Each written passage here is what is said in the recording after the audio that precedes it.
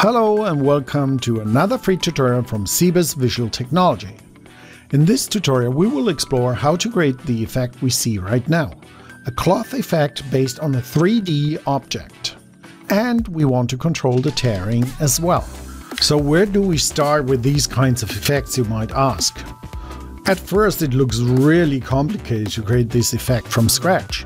However, we don't need to do that. We can use, for example, a sample scene that ships with thinkingParticles, and we can go from there, which makes it much easier and faster to set up these kind of effects. And keep in mind, thinkingParticles ships with hundreds of sample scenes, including this flag that tears apart based on the wind velocity and tear on the flag itself.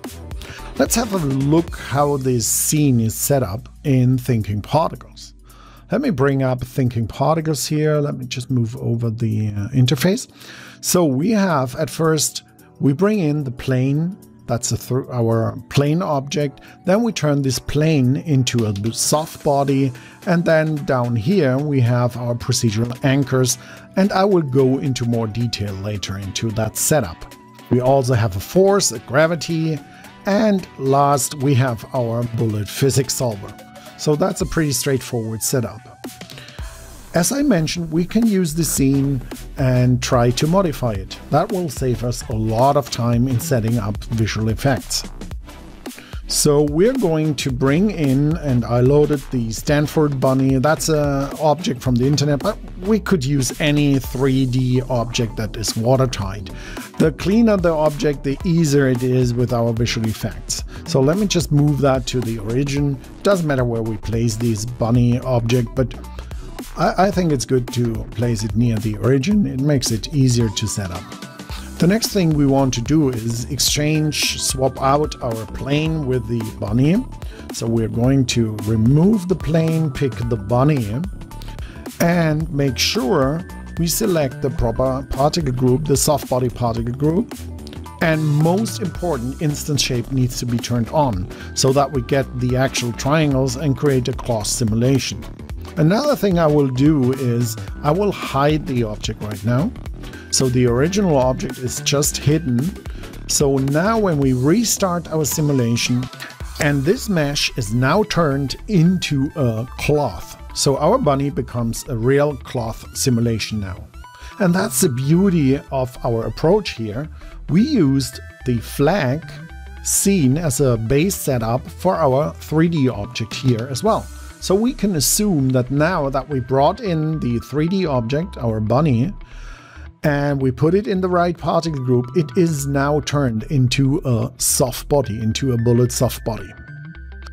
Let's play the simulation in real time and see what's going on. The bunny is just dropping down, so something strange is going on. Let's have a look again at our setup. So we see the soft body here and the force. Yes, that's the gravity that drives our bunny down.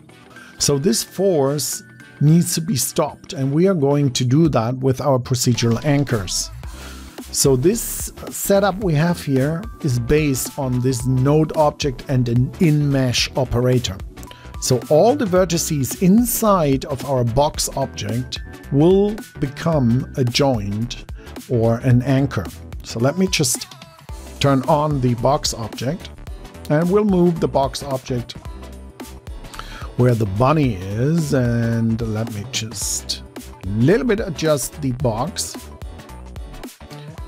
and we'll move the box down so that we anchor our feet or lower part of our bunny. So every vertex inside of this box will be automatically turned into an anchor.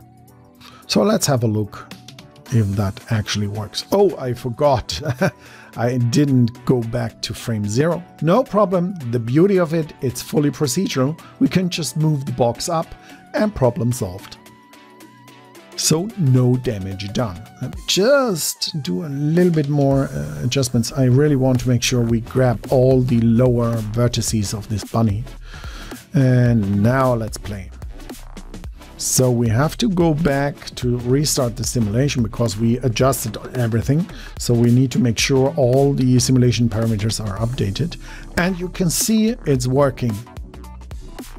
However, it's not what we envisioned. We wanted to have some wind blowing from the top. But for now, let's play around a little bit with these blocks and anchors. And let me just fix the upper part of the bunny. Let's make sure everything is engulfed with the box, and let's see what's going on here now. So I restarted the simulation and we are going to play back the simulation. And you see how beautiful it works. So that's what we want. Our little setup we had there with the procedural jointing. Everything inside the box, every vertex in the box will become an anchor. But we can see the wind has nearly no effect at all. So our wind force isn't working for this setup right now. So I'm going back down to the floor and adjust my box a little bit. So we want to make sure that all our vertices are inside the box, so they become an anchor.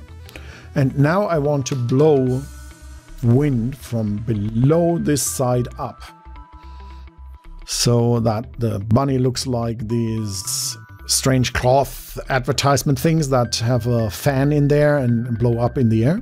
So we want to do this kind of things. Let's increase the force of our wind for the cloth simulation. That's done in the aero rollout.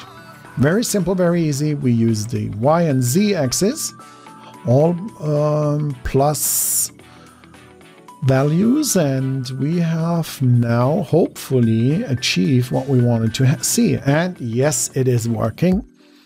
The wind is now blowing from below to the upper side in a slight angle. So that's perfect. That's exactly what I wanted to achieve. So we want to have the wind blowing there. Let me just change the material because this is a little bit awkward. I don't want the transparent material. So as I mentioned, I just imported the model from somewhere. I got it somewhere. So let me just assign a standard material. That's fine for now to work with a standard material. And there we go. Let's have one more look. Play back and we see, okay, beautiful interaction, cloth interaction with wind and our 3D object. Twisting, blowing in the wind, nice interactions. And remember, all this is played back in real time in your 3D Studio Max viewport. So what we wanted actually to achieve is when this bunny blows in the wind, we want to have the wind force tear apart our cloth over time. So first we want this nice flapping and movement, and then it should tear off some parts of our bunny. So how do we achieve that? How can we do that? We need to adjust some parameters in our soft body. For that, we are going to activate the HeroCut section. So we turn it on, and we are using as a source of our tearing, we use the real values, the real stress values, and no mask at all. So first we are going to adjust our other parameters. We want to have enough cracks able to start, because it's a high resolution mesh. So we could increase the max count if we wanted that. And for now we are going to do that because it's always a good idea to have enough possible cracks appearing in our object. And then we want to use the maximum stress, and the direction of our crack should go from the maximum stress to the minimum stress in our object cloth simulation. So when we now play back, we would see that not much will happen. Let's see. Because we are using a threshold of 0.98, which is for this setup right now pretty high, so nothing will tear off, as we can see here.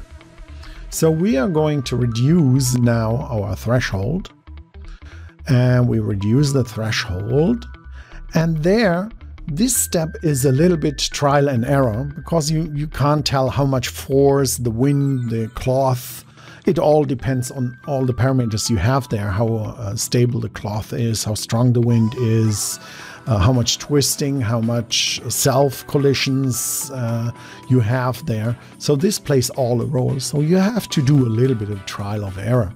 But it's not too bad. A few more settings and setups, and there we go. And there we see it starts tearing at the back. And the tear is growing, and more parts of our cloth object are ripped off or ripped apart. Creates actually a really nice chaotic look. So because all is based on the stress values we have here, we have a fully procedural tearing effect. So we actually cannot control right now where and when it tears, because it is all controlled through the simulation and the physics, the real physics we have here in our setup.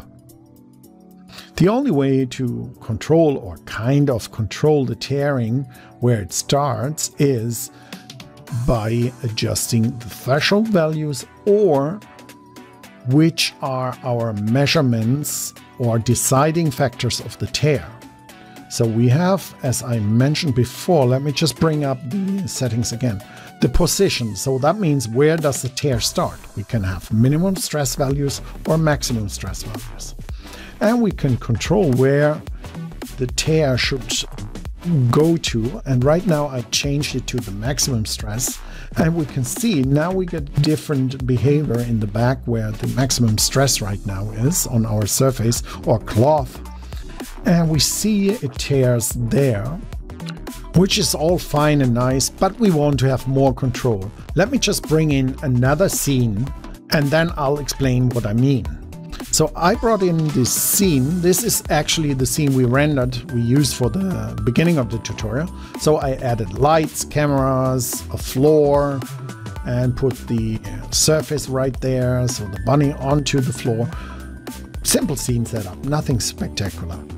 The cool thing is we can now use finalRender, our RTX renderer, and we can use it even in active shade, and then we can go through and simulate and do some renderings. So that's the scene we have here. But from the cloth simulation, we didn't change a lot. The only thing we did, and I'm going to show it to you right now, the only thing we did here is the tearing doesn't happen right from the beginning.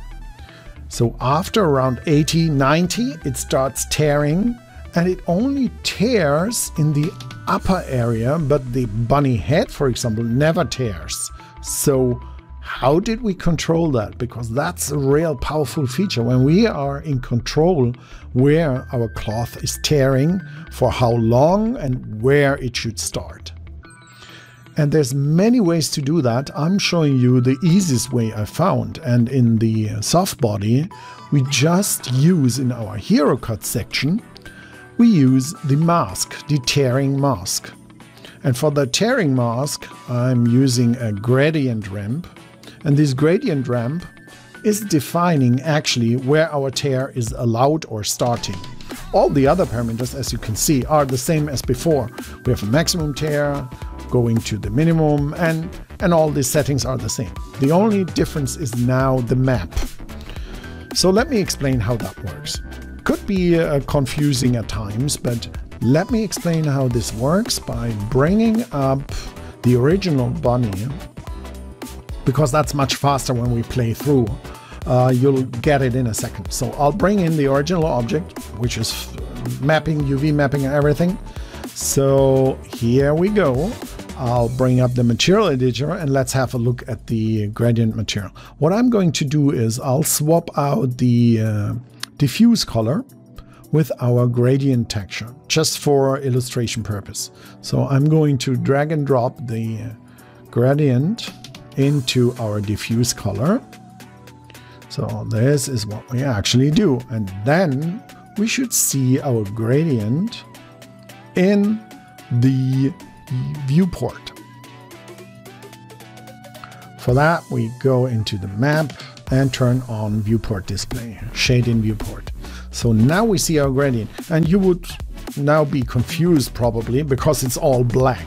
But what happens, let me just play back the animation. You can see we animated the middle key from black to white. And our bunny is turning slowly white in the center. Because our tearing map is actually a multiplier for our stress values, black means there will be no stress at all, so no tearing will happen, and white means full tearing will happen. Let me do the same for the Thinking Particles object. Let's turn on the display of the gradient and let's have a look with the simulation what's happening and what's going on. And you will see with our threshold value, the brighter it gets, it will eventually start to tear apart our object. It's around 80, I think it starts the first tears. We can't see the background, but there it started. We just saw some tearing going on. And that's the real beauty and power of Thinking Particles. Now you are in control, fully procedural. What should tear? How big is the tear? So you can rip this cloth apart in any way you like. And if we had a funny or crazy idea, for example, to change the position where we want to tear, just the upper area or the head area, we would just adjust simply the gradient without redoing simulations and everything. Everything happens in real time. This simulation you see here is in real time. The only thing we did just now is change the gradient. This is a very powerful feature. I hope you enjoyed this video and I hope you will check out our other videos as well. Stay safe and have a nice day. Goodbye.